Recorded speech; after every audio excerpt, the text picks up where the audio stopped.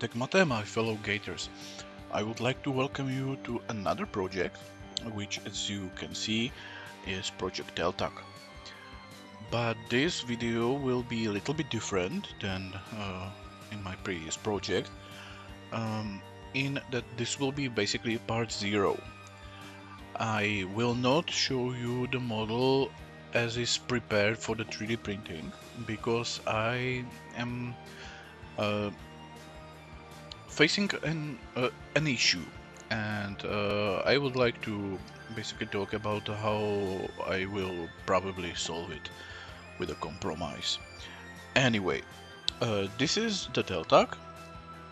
This is from the episode with the asteroid, and I guess you are all familiar with it.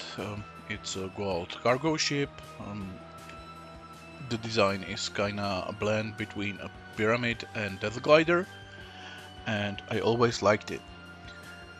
One of the reasons why I liked it is because it has this cool transition between the fly mode and landing mode.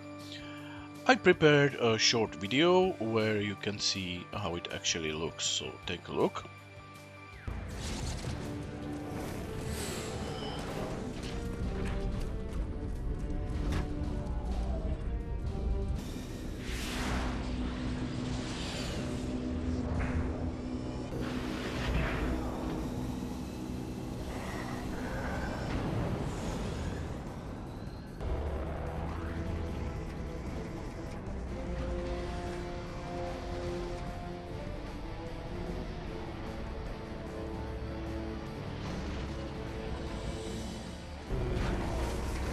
So you can see that it transformed quite nicely. It retracts the side fins or wings, then it kinda lowers the belly, and once it's landed the sides will retract back and it reveals the airlock. Yeah, on the one video, it was from the episode Evolution, when the Teltak is escaping Tartarus. You may have noticed that the animation was a little bit different, more, let's say, rushed, and the transformation looked a little bit different. I kinda like, I really like the original one as it appears in the Deadman Switch. So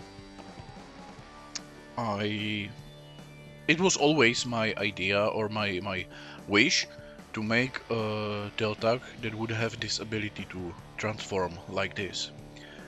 But in order to do so properly, the model would have to be really big. So yeah, I think I will now show you what I have, and I will describe it a little bit. Okay, so this is the model as I have it. This is a normal solid model, and from this I can make it, 3D printable. It's not that detailed. I tried to do it as detailed as possible, though as you can see I really made it easier here because that's the curved area, and making some extrudes on it would be very difficult, so I decided to leave it blank. Maybe in future I will do it, but I don't really want to play with it right now.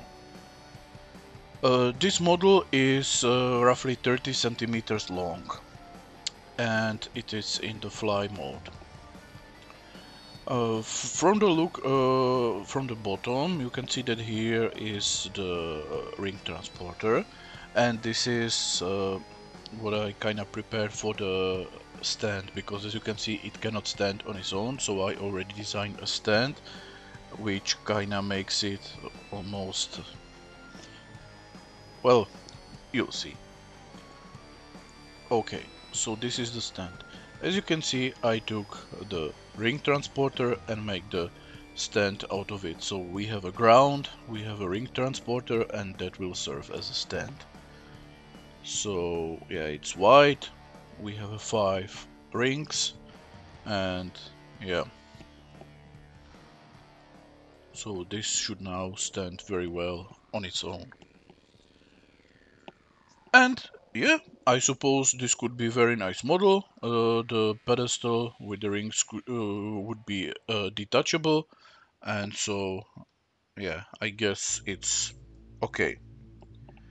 But as I said, I always wanted the ship to do the stuff that it does in the show to be retractable.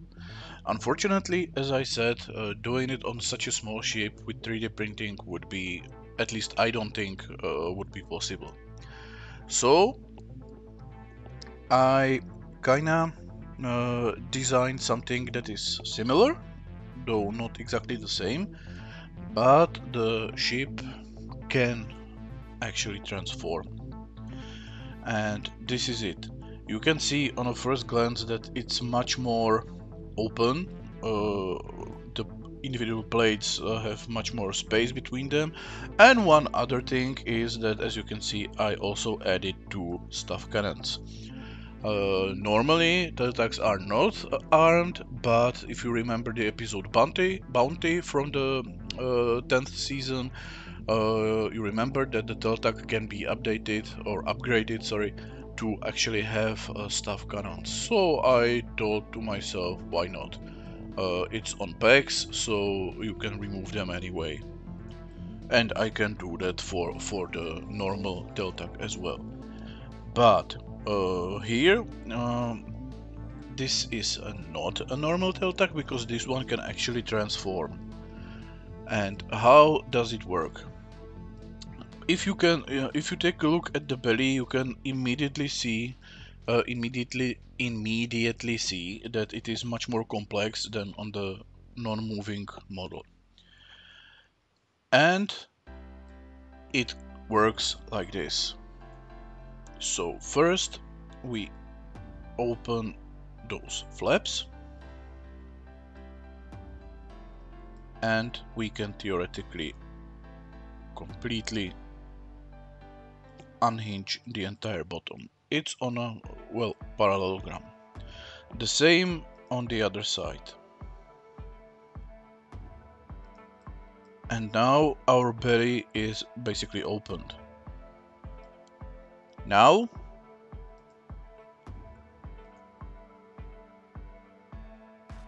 we will do this. Now obviously I have a mechanism inserted here.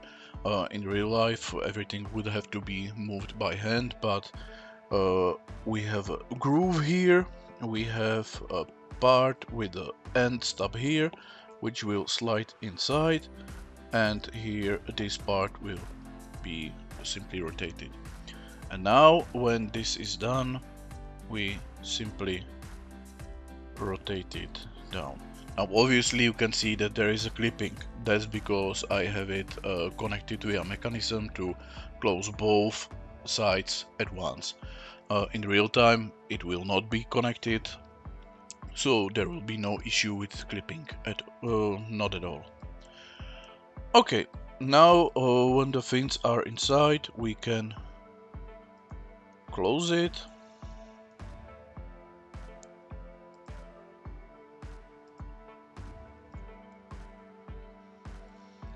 And we have this. And once it lands, we will simply do this. And that's it. Yeah, we have once again grooves, and both pieces have, well, pegs that will go inside. And this is now in the landed way. Though, yeah, as you can see, I don't have the airlock here. Yeah, that would be way too difficult to do with the grooves inside, because if you noticed in the video, that's exactly what happens there, that the grooves are part of the area where the airlock actually is. Yeah, so it's like this. And this I think should actually work. Obviously I don't have anything when it comes to the some pins, yeah, it's still empty, but there will be normal 5 by 15 millimeters pin inserted, well, everywhere. So I have a good experience with it. It works just like intended, so I will do it here as well. Yeah, and well, that is it. And thus it could actually land, and those stuff cannons will actually help to balance it when it lands. Because yeah, as you can see here, we have the belly, and I actually cannot do it retractable like on the CGI model. So it will have to stay as it is. And to be, and also I am thinking about making something here, like a landing leg or something like that for better stability. Okay, so yeah, this is the transformable Teltak. I will put it back.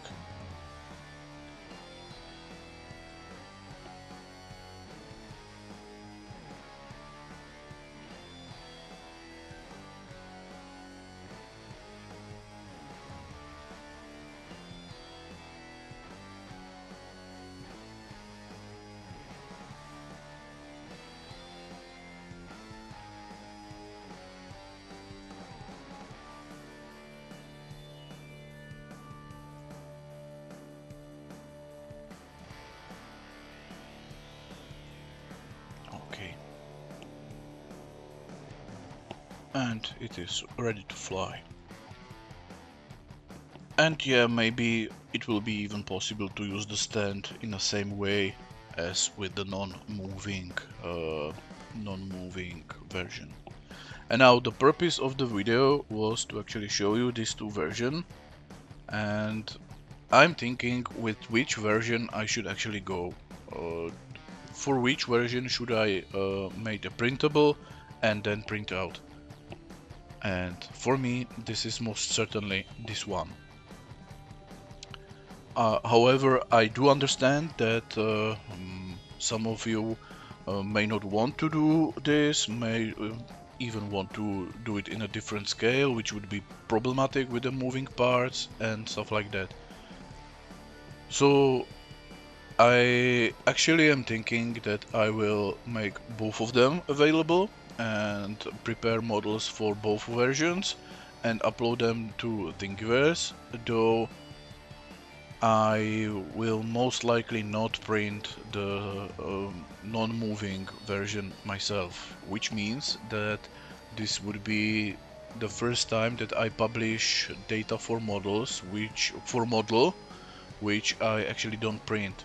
So if you decide to actually go with it, please bear in mind that there may be some issues that I did not find because normally I print the model myself to, well, have it and to iron any possible issue that the model can have. And for the non-moving version that will not be the case because I will not print that one. Maybe as a commission work for somebody, but that's in the future. But for me it would be this one. So yeah, this was kinda a long way to explain you all this. But yeah, this is my Teltak model. So in some, let's say, near future, you can expect another part that will showcase the model in its entirety when it is printable and prepared for the printing. All right, that would be all for now. Thank you and have a very nice day. Tek mate.